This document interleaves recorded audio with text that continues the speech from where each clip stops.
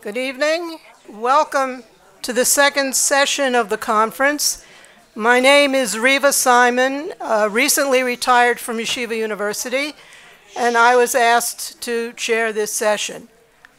Our first speaker, Yosef Yossi Chetrit, is Professor Emeritus of Linguistics and Socio-Pragmatics at the University of Haifa. His research focuses on the study of Jewish languages and Jewish culture in North Africa in their different aspects: linguistics, socio-discursive, socio-historical, and literary.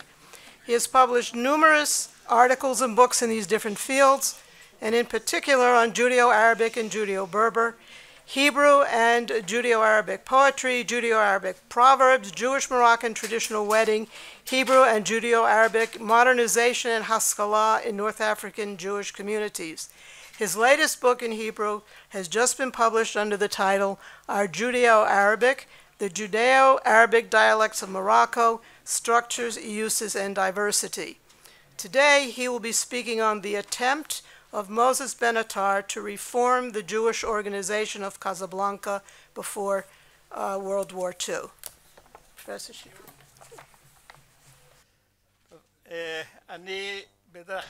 So usually I'm quite used to speak by heart in my lectures, but today, because of the translation, I forced myself to write down my lecture and to try to frame the time. I hope I will have enough time to actually present everything I wrote, since the heroine in question, and obviously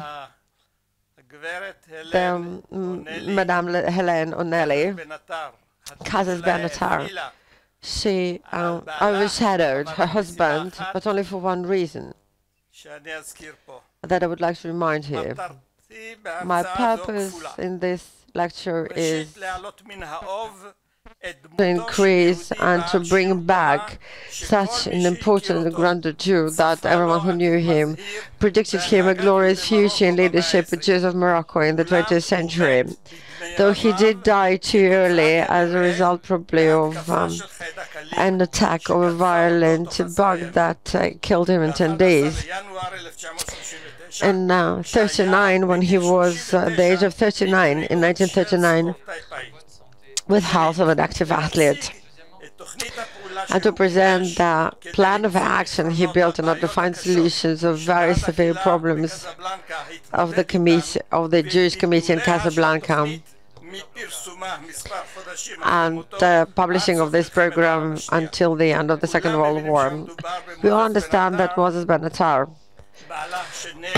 Nelly's CAZÈS-BENATAR husband. Nelly was a partner of the community activity of her husband from the very beginning of its path, and shared his vision to bring improvement of the Jewish existence of dozens of thousands in Casablanca.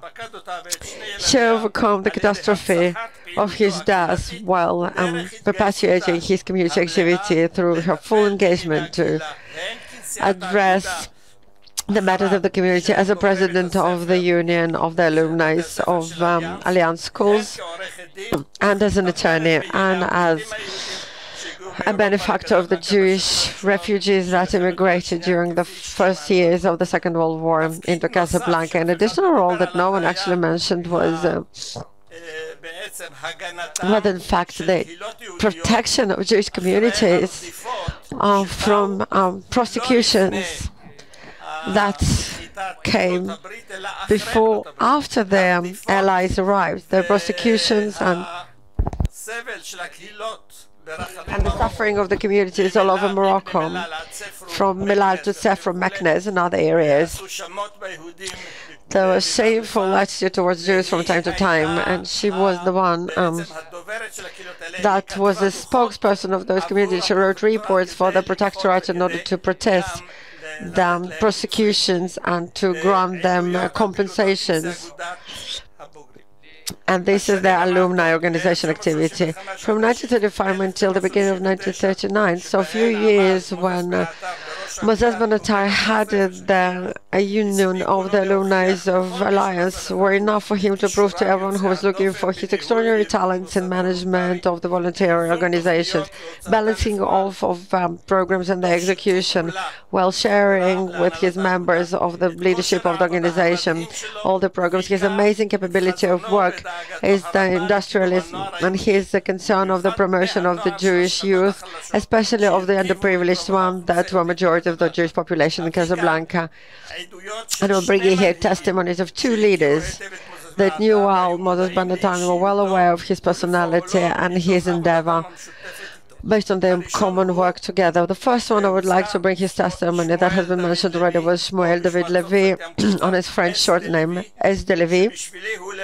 And for me, he was in fact the known crowned leader of Jewish Moroccan community in the 20th century. He was the uncrowned leader. He was the spokesperson, the most gifted one at times, one of the Moroccan Jewish community in Morocco and inside of it. It's been said, he said those words in the forum of the heads of the alumni of Alliance that took place in Fez during Passover on 1939, 3 months after his death. After S. de Levy, there was an honorary president of the forum of all of those unions and alumni. He said, "Gentlemen, before I will begin describing our activities, my duty is to bring up here the memory of the colleague that has been taken away from us early a few months ago and remained us all shocked and mourning. CAZÈS-BENATAR, who was the chairman, a distinguished chairman of the Union of Casablanca, was indeed a member of the federal committee of ours. He contributed to this organization of the annual gatherings of us. His dedication, his understanding, his methodology, and thorough attention to all of the details, which was typical of his personality and the guarantee of his success. You had an ability to see how he worked and operated here in 1935.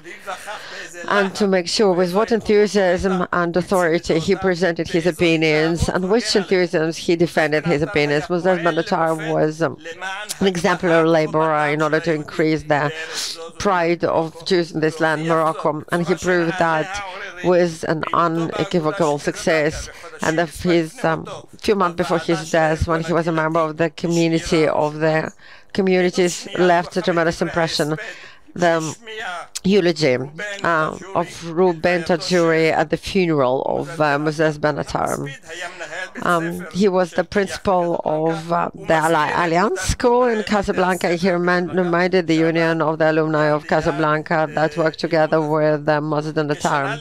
A year afterwards, Ruben Tajuri was appointed to this grand role as representative of the school in Morocco. And that's what he said. I will not prolong the description of all the descriptions of his activities, the organizations of gatherings of Ben-Zvi. All this expanded and grandiose program of the union interested him at the same extent. He delivered himself completely to those programs with the same dedication, the same concern, and the same stubbornness. The endeavor of the professional training, the evening scholarships, Hebrew learning, and the renting of the various external institutions, entertainment and sports, the financial situation, recruitment of various workshops for the training of uneducated Jews, everything preoccupied him, not in order to develop theories that were pointless, but as someone who worked close to reality, as a technician who made sure to instruct, to build instructions, and to execute those instructions in a practical manner with the positive outcomes. In this spirit and with determination, he fulfilled those missions with full dedication one after another. He brought to our union a sense of emergency and urgency and managed to promote this union and the reputation of organization under his influence. His successful attempt as the head of the alumni organization brought the Jewish committee in Casablanca to invite him to serve as an unofficial advisor of the Committee of Communities of Welfare of this communal organization.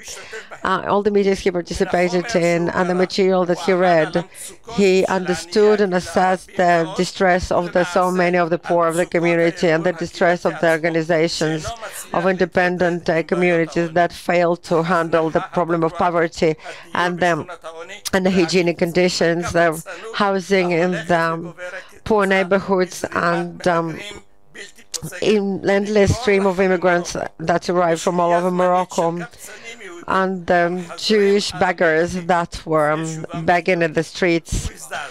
He was shocked by the situation that he witnessed and decided to prepare a detailed program, not just in order to change the face of the community organizations, but to offer ways of handling of those very painful social matters that the committee was addressing.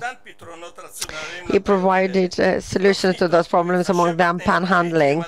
He considered the stressful political situations, and HÉLÈNE, that was the head of the committee, a committee of the community, since 1923. Though served at the same time from 1919 as the supervisor of the Jewish Institute in Morocco on behalf of the protectorate of the French government. This anomaly as well drew an attention of CAZès-BENATAR, and he asked to end such an anomaly. How can you be a supervisor and a supervised as well, though at the same time Zaguri finished his term that year as a supervisor of the Jewish Institute since he reached the age of retirement. In order to reason the understanding of the reform program, CAZès-BENATAR wrote in the opening of his program, the conditions of majority of the Jewish population in Casablanca is tragic. The poverty reached an unprecedented and concerning scope. As a result of the minimal defense that the community organizations of now offer this community, this phenomena is expanding. Our committee does not comply with its mission. It did its best in order to handle the disease, but not in order to attack the causes of such a situation.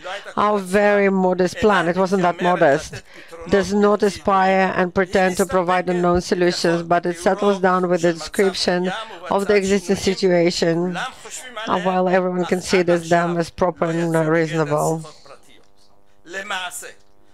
So, as his program, he suggested an actual revolution in order to solve the affliction of poverty in the ways of thinking of the community and building the work plan in order to handle in a rational manner with the increasing problems of the Jewish community, in order to improve the masses that were sinking into poverty on an everyday basis. His suggestions were targeting 4 different fields. First of all, changes in the organizational structure of the communities, the changes in the role of the organization, and to increase the various resources, improvement of economical status of the needy through creation of job opportunities. And I will detail right now how he described the program, what one has to do in order to change from the very foundation the state of affairs. Change of the organizational structure, increase of number of committee members into 20 because of growth of Jewish population, the complexity of the problems that one has to address. Admittance of Jews that don't have the Moroccan citizenship and have a foreign citizenship. As members of the committee, in comparison to the percentage in the Jewish community after staying 5 years in this plan.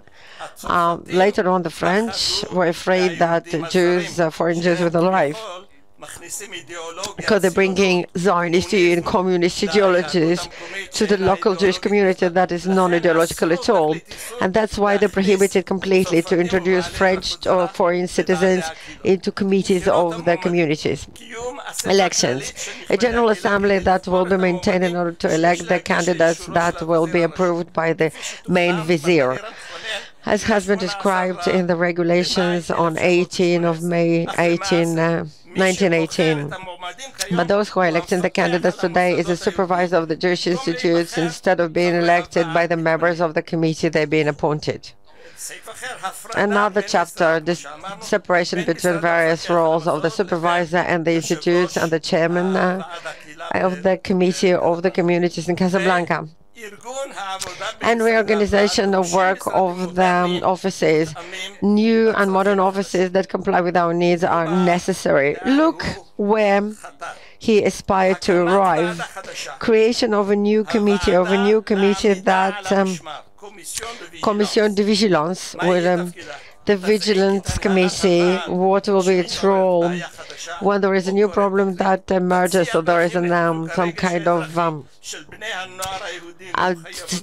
problem that rises, the commitment of the youth towards the Sultan and reinforcement of identification with France to prepare the youth for volunteering into French military and reciprocal relations between Muslims and the Jews. In addition, we need to recruit legal advisors volunteering to help the big public of those in need, and social workers, such as, for example, the committee should bring to cooperation between different Jewish organizations that are active in Casablanca and the coordination of the activity for the benefit of the outcome, for the benefit of the community. It's not a cosmetic change, it's an actual revolution.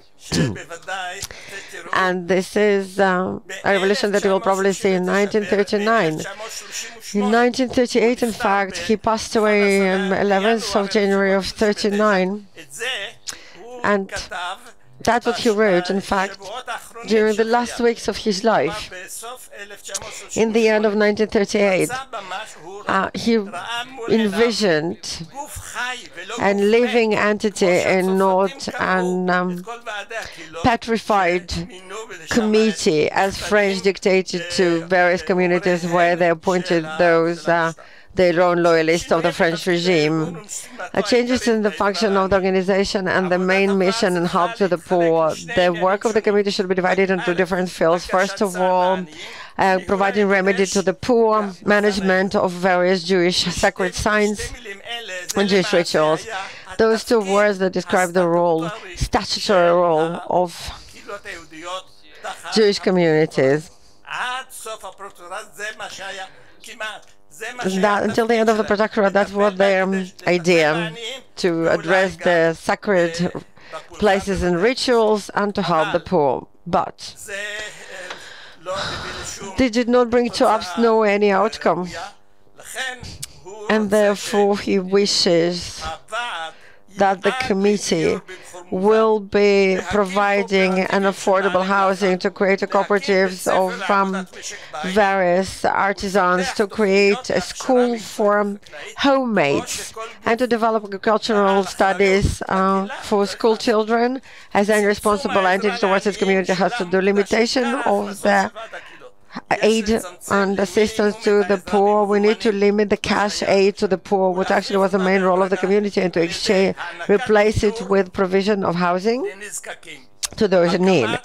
Creation of soup kitchens for warm meal, provision of hospitalization, medical aid, the prevention of TB spread, elderly care homes and housing. One should find the solutions of replacement of them poverty shacks with the proper but attainable households. Hygiene, we need to promote hygiene in the households, take care of the lice treatment, which is until today quite an epidemic, and to create bathhouses free of charge. Education. The committee should be teaching of Hebrew and other professions to increase the number of schools for the children that are not being admitted for studies in existing schools. And half of the children of Casablanca did not attend schools in all the communities, not just in Jewish ones. They did not go to Alliance. Why? Because they could not pay the tuition that was required of those who were studying Alliance. Allegedly, there were not enough of classrooms, but the French intentionally did not want the kids, all of them, to study, since they always compared, if we'll allow the Jews 100% of the Muslims will ask as well, because why the Jews are getting it and we don't, and they constantly mention this particular scarecrow of the Muslims. What about the Muslims? What the Muslims will say?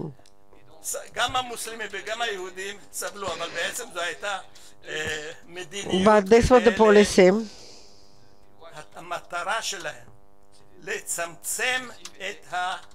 That was the purpose, to reduce the number of educated Jews out of the community, where everyone, so only the French settlers will have an education. That was the purpose of the prevention of access to education to them, indigenous people. and the natives. That was the end, a very typical behavior of the end of the protectorate, and that would actually happen. The limitation of supervision and first of all, improvement of social and economical conditions of the needy through creation of job opportunities. We need to increase the convalescence plan of the community. This is a rehabilitation plan, and I'm quoting, that will gradually improve the social level of the community and will reduce the number of those who use the committee for aid. We need to teach them professions that are necessary. We need to create and manage cooperatives of various artisans and to send them to agricultural works with support of the authorities according to the existing laws, to make sure and to train them for agricultural work and artisanal crafts.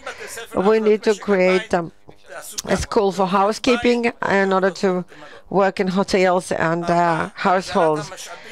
4, to increase the resources of the committee, supervision on the revenue and increase of revenue from the taxes of the community, that exists. There's a massive breed, synagogues, wine and meat. Limitation of expenses as much as possible, division and distribution. The distribution of cash for the needy families should be supervised closely, those who are needed for the holidays.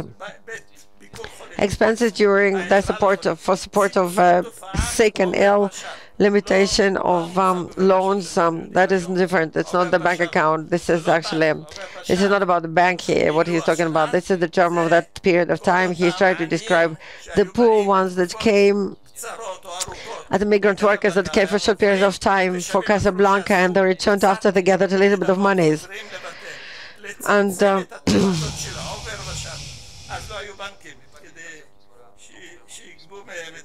they didn't have banks then. And optional prevention of beggars arriving to Casablanca. Imposing taxes on documents that issued to the members of the community. It was for free. Documentation of the civil status signed by notary, various arrangements of burial, sale of burial places, and imposing. There was a tax imposed on wine, but there was no mahia. There was a tax on mahia, and mahia. They didn't drink wine. They drink wine from bottles, but mahia they did use it from the jars. Mahia from the jar. Mahia, they used to drink mahia from the jar, and this is arak. This is a local spirit manufactured at home, and moonshine. So that actually in Arabic Moroccan dialect, it's mashia, yadeno, handmade, made at home, in fact. So one should also tax 25% of the income and revenue of the synagogues based on the approval that is granted from 27 of 1997, and to look into opportunity, look how distant here. What a visionary he was. A tax of all the members of the community through addition of a few cents to the local municipal tax. All the Jews pay the tax to the municipality, and we would like to ask the municipality to take another 5 cents in order to allocate them for the needs of the community. Moses Ben-Atar program, the summarization of his program, Moses Ben-Atar added that the expenses that were submitted and those ideas are not a final plan. This is just a contribution to the general plan that the organization will be rebuilding. This program was supposed to be built together with many different stakeholders that were benevolent. And what was the fate of this revolution? His sudden death completely disrupted all the steps that would have bring it to the discussion at the committee of the communities and among different Jewish circles in the community and outside of it. In fact, this program, as it has been presented, was implemented, and he didn't have enough time to edit it. It was his wife, Nelly.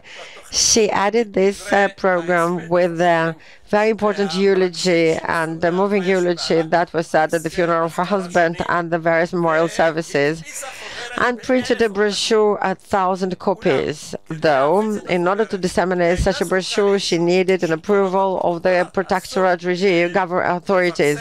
One was not allowed to publish something without the approval of the authorities.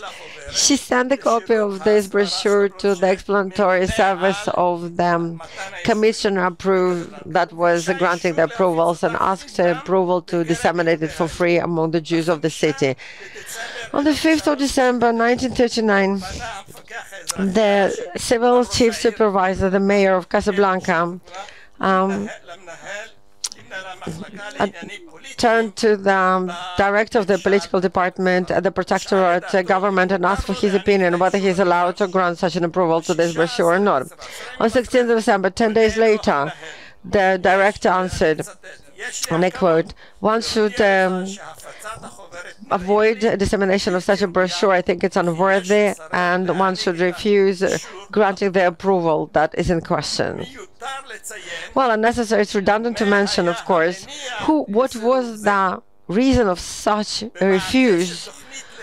As a part of presenting it as a reform organization, this program in fact wanted to turn the community into a political and social entity that was autonomous, a status that the protectorate representatives and the Supreme Commissioner, Resident General, the first one, and the founder of the protectorate in Morocco, Marshal Berliotti, wanted to negate from the Jewish communities of Morocco and leave them subjected to Sultan and their members as the serfs of the Sultan. And it seems that that was the end of this revolutionary program. But the program returned to become relevant, though non-officially, in 1944. The Supreme Commissioner, the new Gavril Pur, and that was appointed in July of 1943, instead General Charles de Gaulle, that has been mentioned before, who was the Supreme Commander, military commander until July 1943. That was removed from his position because of collaboration with the Vichy government. So the new commissioner, the new commissioner, wanted to compensate to a certain extent the Jews of Morocco for the injustices that were caused to them under Vichy regime and Commissioner Nogueir's regime, his General Nogueir. So he wanted the sheriff, who was appointed in the protectorate, to submit a program of changes of the various committees of the community. It was in 18. They wanted to change the program of the past for more than 30 years. While taking into consideration the aspirations of Jewish communities, Lambert Lamer, the advisor for sheriffs, put petition paper and sent it to the political department. It was one of the strongest representatives of protectorate, Monsieur Boniface, that approved it and ratified that. Such a program has been sent to the heads of the districts of the government for their review and their criticism.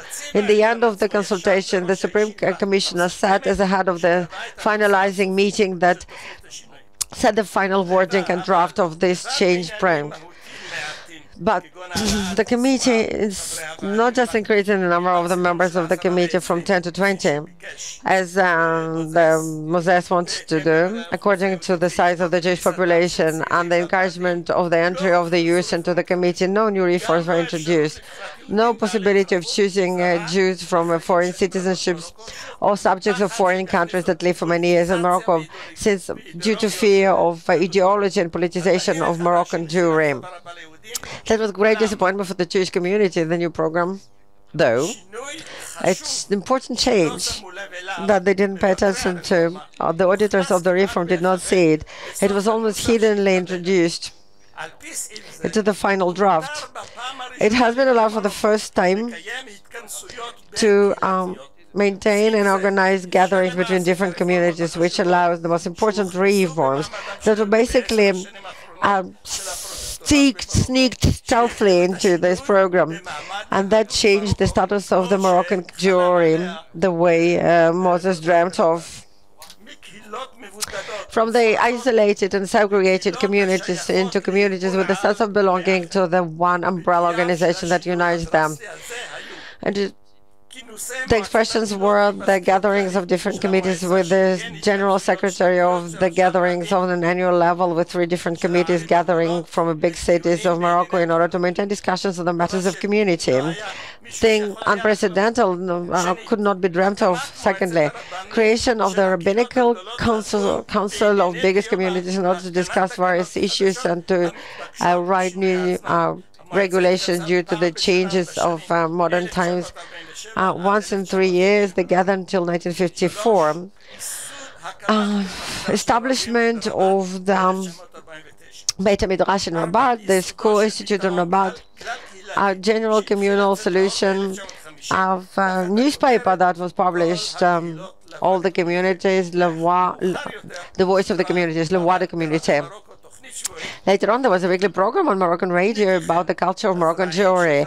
Those are the seeds that he saw in his program that finally managed to germinate and bring to fruition in the end of his, in the end of the war. The American representatives tried to change from the very beginning the status of the Jews of Morocco. People of vision and talent. CAZÈS-BENATAR, his passion and his enthusiasm that he recruited in order to rehabilitate the political and social status of Moroccan Jewry are worthy of being etched on the memorial of historical memory of Jews of Morocco. Thank you so much.